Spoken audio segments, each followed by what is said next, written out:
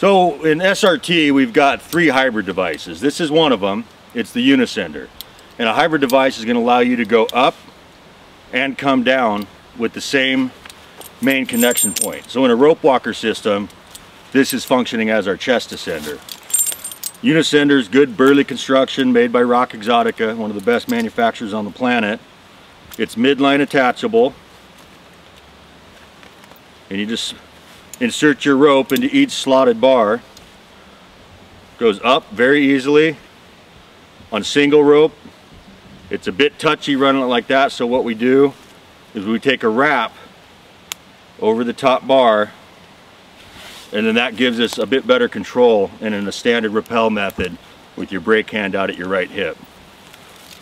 So configured in a rope walker system, you can use any type of over-the-shoulder tether. I've got a Petzl Secure here. Just take a small carabiner,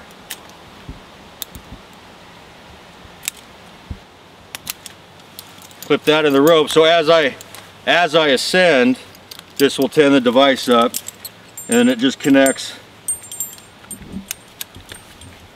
to your center attachment point on your harness as standard. And then we're ready to ascend, and you see how